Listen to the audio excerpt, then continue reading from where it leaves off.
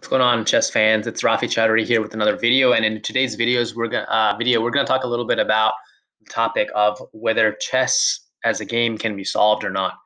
And that's a tricky question because chess is obviously not a solved game currently. That much we know for sure. Whether it can be solved in the future or not is, I think, a very difficult and tricky question to be able to answer. What we can say though is that today's chess computers are able to play chess at a level that's so high, so much higher than the human players, the best players in the world. That I mean, in a sense, computers are playing perfect chess. And the only thing that I think computers are maybe a little bit weak in still is being able to see certain positions as a sort of like a fortress. So whenever chess computers, they're not really good at calculating one side or another side, being able to build a fortress that just cannot be broken because of the geometric, uh, limitations of the board itself. So that's the only area that I think chess computers are still just lacking. But other than that, I mean, they're playing literally almost perfect chess to where, I mean, the best grandmasters in the world, like Magnus Carlsen, you've got, um, what's his name, Hikaru Nakamura. You have people like um, my mind is drawing a blank right now. Anyway, Topalov is there, and then there's Lev Aronian, and there's a guy from Italy, and his name is for some reason Fabiano Caruana.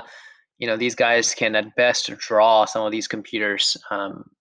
Even then, it's probably like material odds. So yeah, I mean, I think chess is definitely not a solved game right now as we understand chess, but at the same time, in terms of being able to play perfect chess, I think that computers have certainly gotten to the point where they're playing, essentially perfect chess. Their ratings are reaching somewhere close to the 3400s, even upwards of that. And human best players are rated roughly around 28, close to 2900 right now. So with that being said, as we talk about this puzzle topic a little bit more, let's do a few puzzles together so we can go ahead and sharpen our brain while talking about chess and chess being able to be a solved game. So yeah, so we have a position in front of us right now, and it's it's a puzzle that's rated somewhere in the 2100s, I would assume. And whenever I look at these kind of puzzles, I like to look at the most forcing sequence of moves first, so which are usually, checks and captures and things like that. So I see that there's immediately captures available here on A8, capture available on E8, capture on A6 is possible. There's capture here as well on F7, and then bishop can also take on A8. So these are the things that I'm considering right now. So material-wise, we do the material count as well. So I've got 2 minor pieces and 1 major piece. Black has 2 major pieces and 1 minor piece. So we're down the exchange, and black has 6 pawns to our 4 pawns and a couple of pawns as well. So we've got to be able to win at least a full rook here in order to get something significant. So I think if we start by taking this rook with the bishop, he takes our rook, and then we can take the knight. We can take the other rook. But if you take this rook with a bishop, he takes back. We can grab this bishop.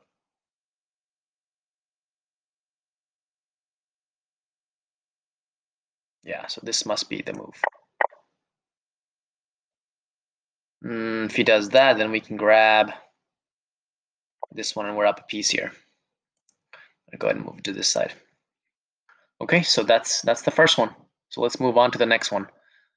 So yeah, anyway, so chess, I think over time, as computers have gotten sharper and sharper and better, I think I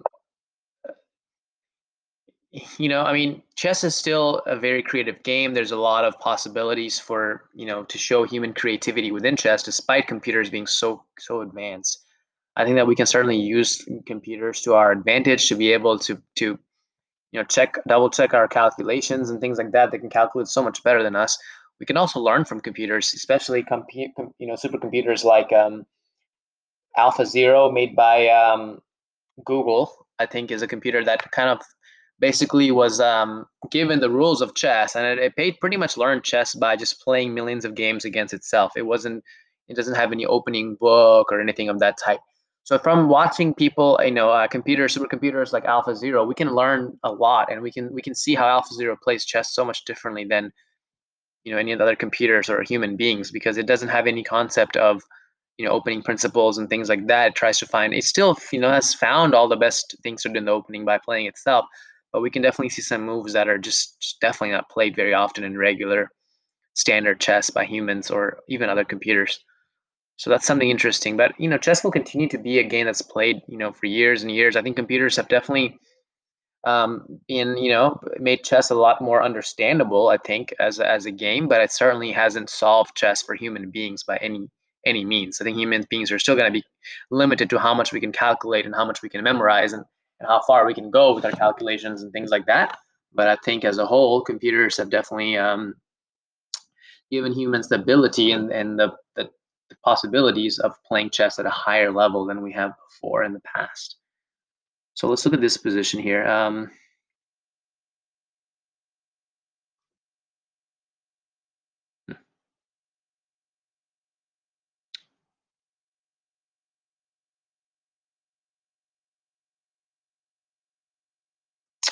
So the first thing I like to look at in this position is I've got the queen and rook versus the queen and rook. I've got 1, 2, 3 4 minor pieces. He's got 1, 2, 4 minor pieces. 2, 3, 4, 5, 6, 7 pawns. 1, 2, 3, 4, 5, 6 pawns. So we're down a pawn. So the first thing I like to look at is the material count.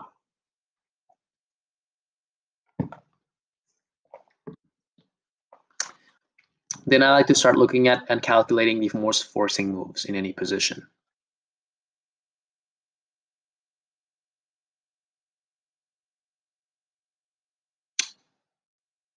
So which are usually checks and captures.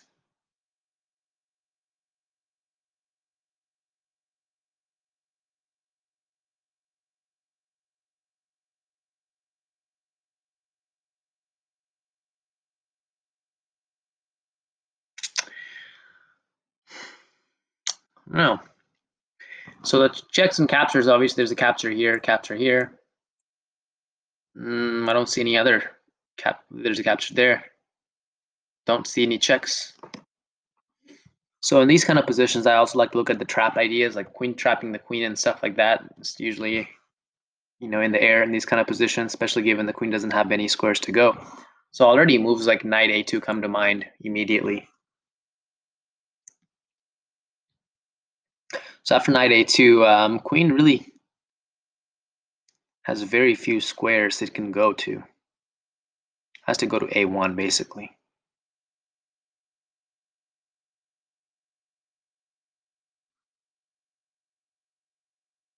And then if we take on a1, the queen, bishop will take.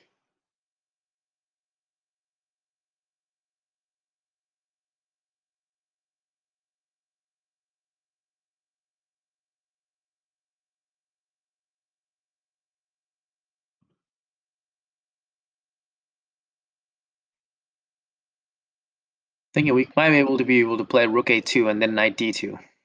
The same kind of idea in mind.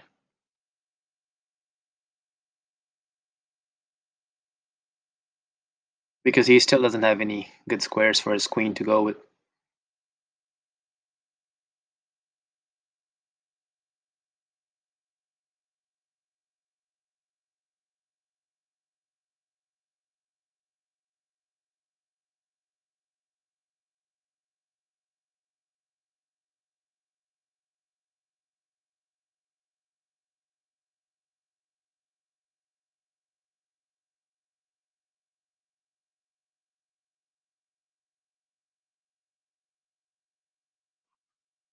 In closed positions, a lot of times we have a lot of time to do things. So if we can find the right idea, a lot of times being able to find the best moves comes out. Shows it much easier. Simply because we have all the time in the world to be able to get our pieces to the best squares.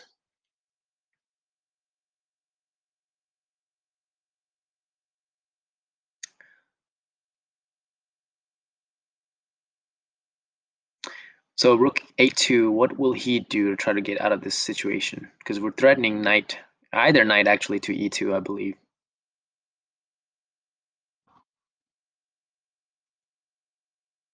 Queen, bishop, bishop, bishop, bishop, pawn, pawn, pawn,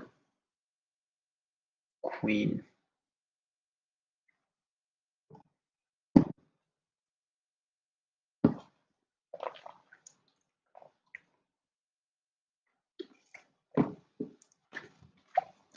We have to calculate and see if we can escape somehow with the queen.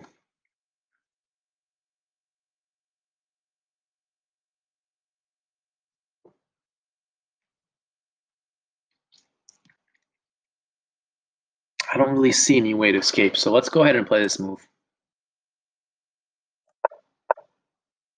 Okay.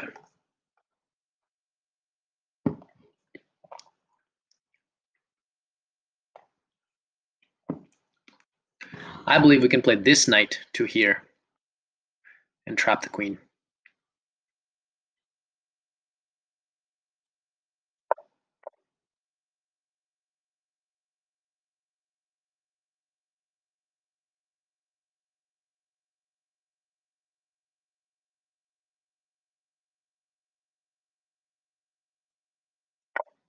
Yep.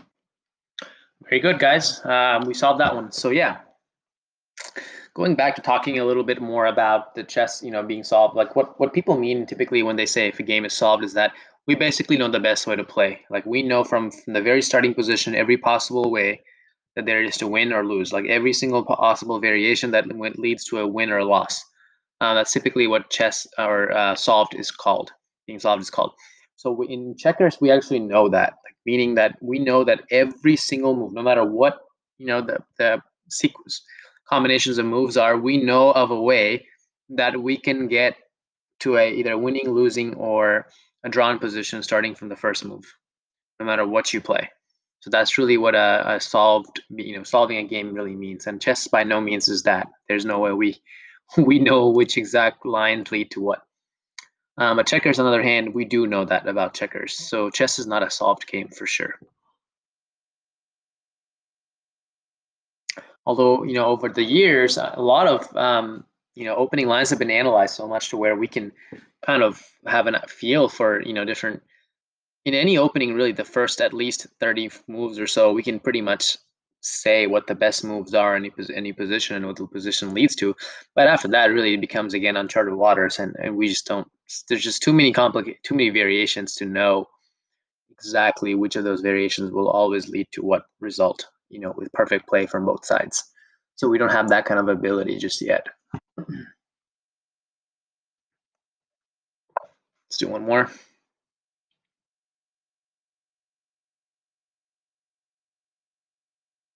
So yeah, first thing I want to do is just look at the material count. So queen and two rooks versus queen and two rooks. You've got the bishop versus bishop here.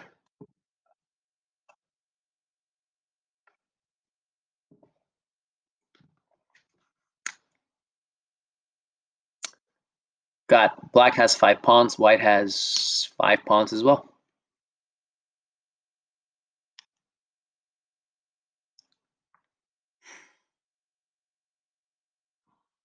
So materially, it's pretty even. So captures are here, here, here, here. Checks, there aren't any in this position that I can see. Also, I like to look at the loose pieces. So if there's a loose piece, the hanging piece, like these two, this one, I like to look at those as well because those become targets for us to attack. So for example, the rook is pinned to the queen immediately right now. We know that.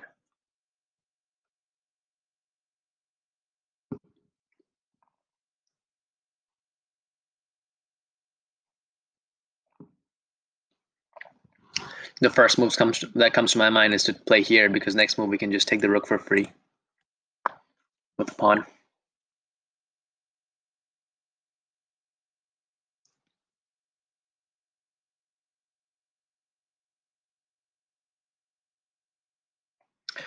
So after c4, if he plays something like rook to g3 with the idea of playing rook to g7, then we can take the queen anyway. And if he plays check, we move the king somewhere, and if he takes, we take back, and we're getting his rook and queen, and we're just losing our queen. So let's play this move. Okay, so he attacks here, and if we take the queen, he takes our queen, we take back, and I think we're just winning a rook.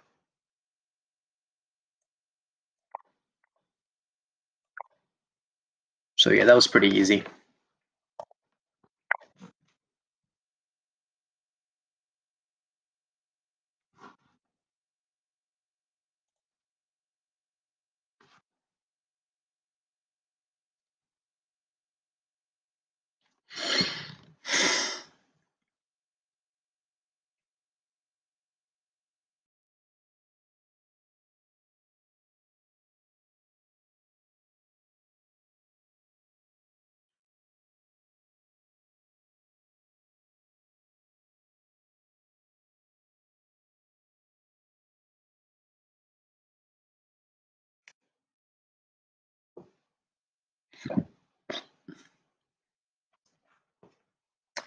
So first things first, as usual. So queen, and got two rooks here, and then three minor pieces. So queen and two rooks. He's got three minor pieces as well. 6 pawns, 5 pawns. So we're down a pawn.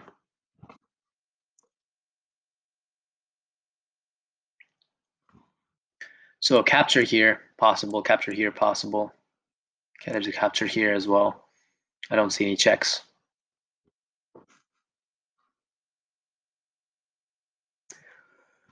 He's got a couple of loose pieces here as well. So we've taken into account those loose pieces as potential targets. The first thing I notice in this position as I'm looking at it is that this knight is pinned. If he moves, then we can take the rook for free with check. So I'm thinking of ways that we can leverage this, take advantage of this pin by attacking this knight again, forcing it to move. So knight moves like knight e8 immediately come to my mind as I evaluate this position.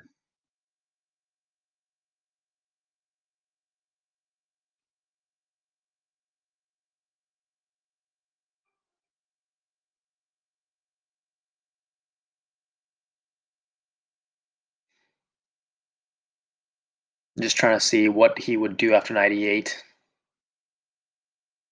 Or there's also bishop f8 as an idea.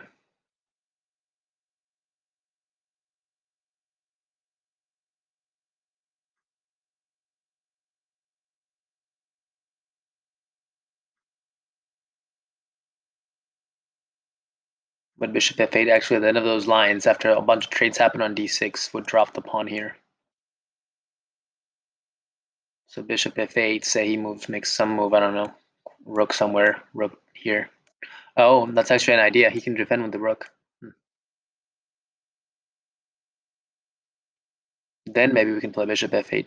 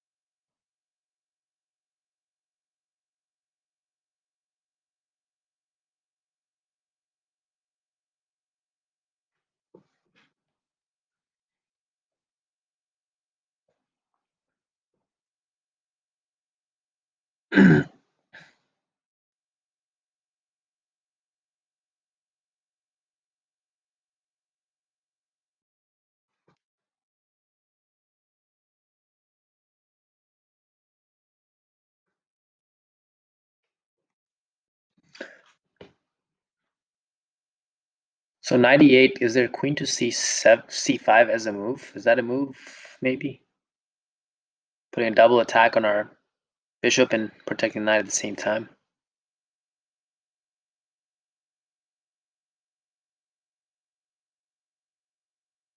Could we actually play rook takes d6, takes d6, knight takes d6? Doesn't make sense.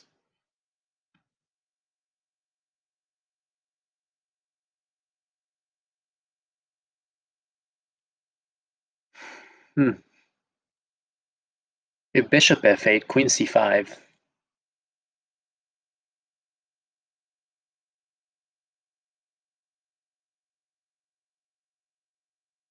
Maybe I have bishop takes e4 in that position.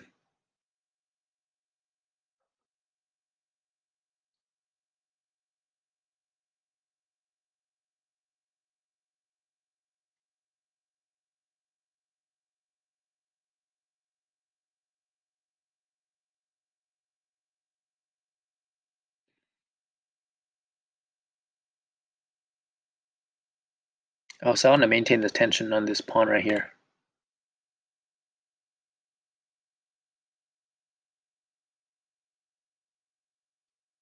Takes here. Takes here, takes here. It's also an idea.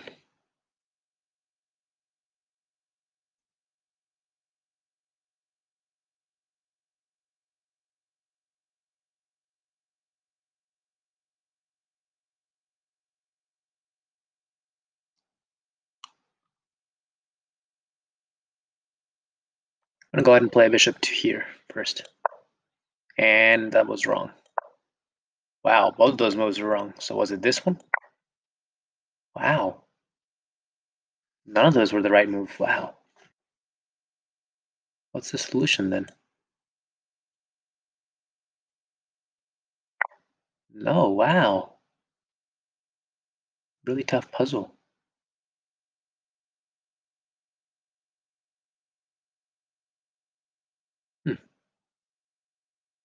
I have no idea what the solution could be.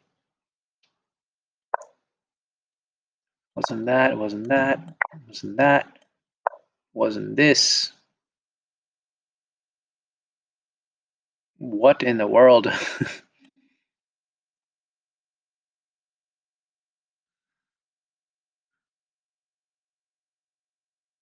I'm completely clueless. Maybe this? Nope. Bishop takes c6. Interesting.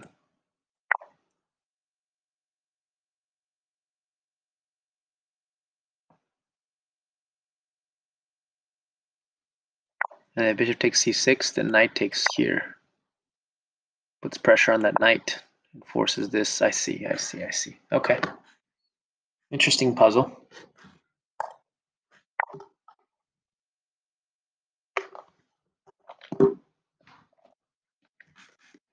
So what do you take here? The pawn? Okay, so queen. We've got the two rooks and two minors. So queen, he's got the two rooks and two minors. 1, 2, 3, 4, 5, 6 pawns. 1, 2, 3, 4, 5, 6, 7 pawns. So we're up a pawn. There's capture, capture, capture there. Don't see any checks.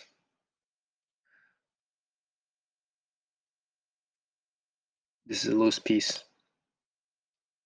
in the position.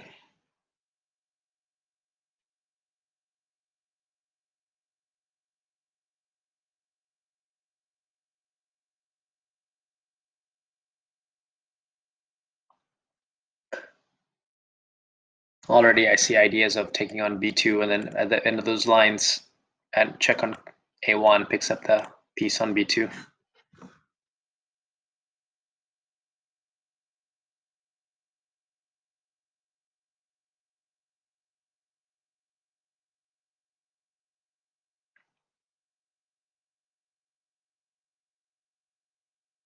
There's also an idea of getting this rook to move so we can play check here.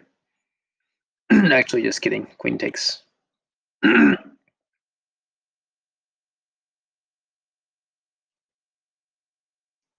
Bishop takes b2. or knight takes b2 as a matter of fact. Rook takes, bishop takes, rook takes, check, rook a1. So knight takes, rook takes, queen a1, check, still rook b1.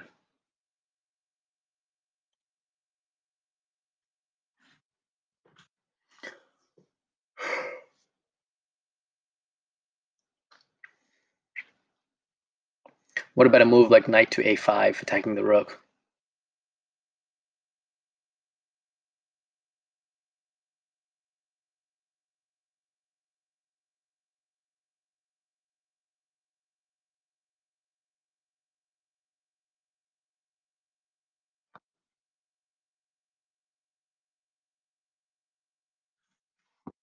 There's also the idea of playing c4 and forking the rook and queen. So if we can get our knight. Actually, there's also another idea. Knight takes e3. If he takes this bishop, then we have c4. If queen takes, then we have bishop d4. I kind of like that idea. Let's go for it. I believe c4 is the right answer here.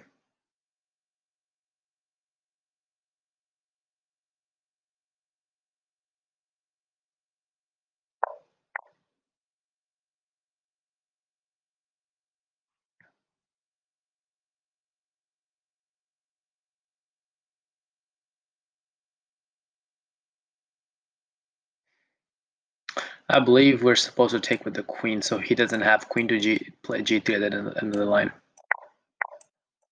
Boom. Got the two rooks. We've got our up exchange basically now. Attacks our knight, so we've got the queen and two rooks.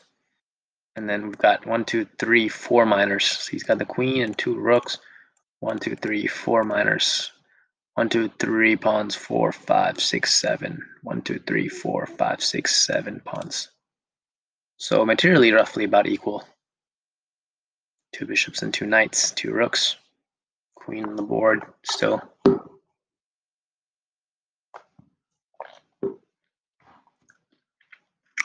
So capture, capture, capture, capture. Capture there, capture here. Don't see any checks. First thing to calculate is obviously taking the rook. But also first we can take the bishop here, then we can take the rook.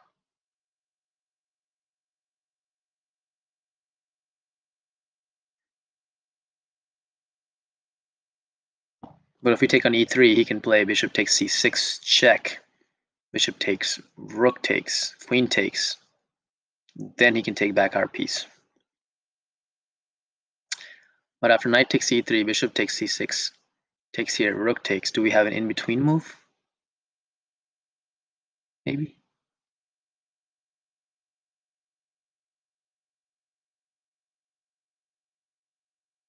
Actually, if we take the rook here, he takes our bishop.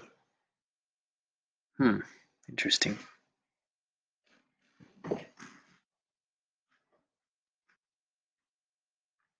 You take rook, he takes knight.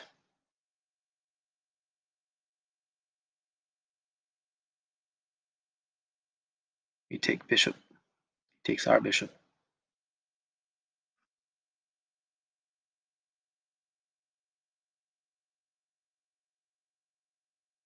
So in that line, we're losing a bishop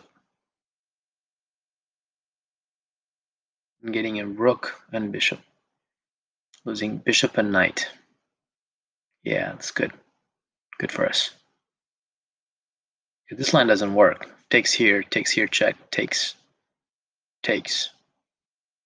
And I don't have an in-between move to be able to play, then take the rook back. I have to just take the rook, and then he takes our. So yeah, we're gonna go with this move. Oh, he played this in between. I see.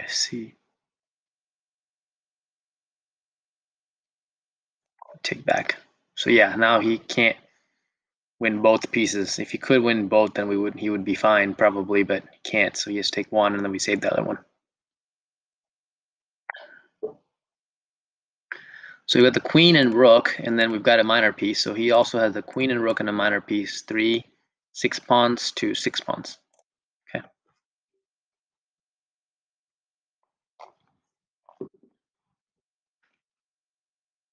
So check, check and capture, capture, check there.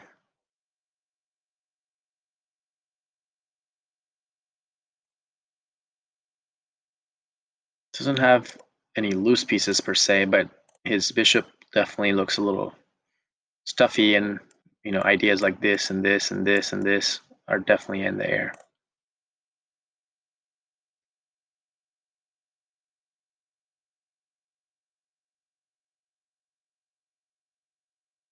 So the two checks that are in the position here, so queen b1 check, king here, rook here, threatening checkmate.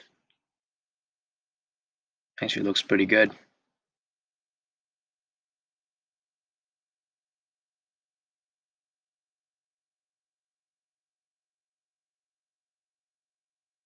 We can play something like this.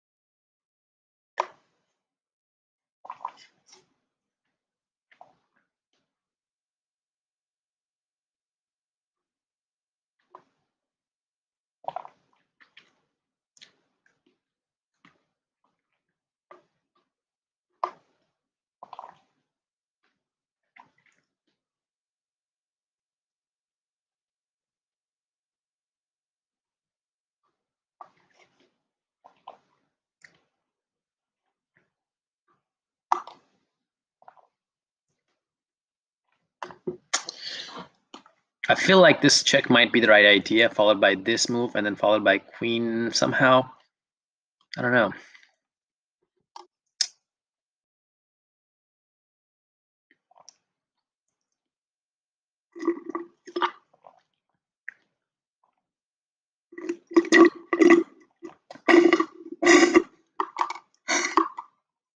Now I feel like the idea might be to play this.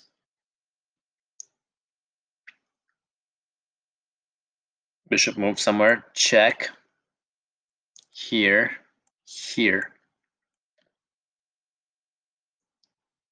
And if rook moves, then here, threatening checkmate again. So after f5, where can he move his bishop is the question. None of these move squares work. If bishop here, then we have check, followed by winning the bishop. And if he takes, then we have check, followed by winning the bishop. So I feel like f5 is a move that we can get in no matter what. And if he plays rook e3, then we can play check and pick up the rook, and then take the bishop next move.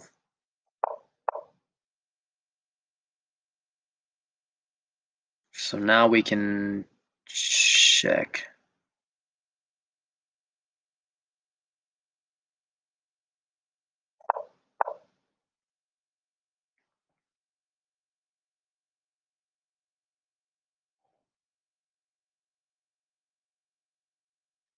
I believe now we can take the rook. He takes, and then we can play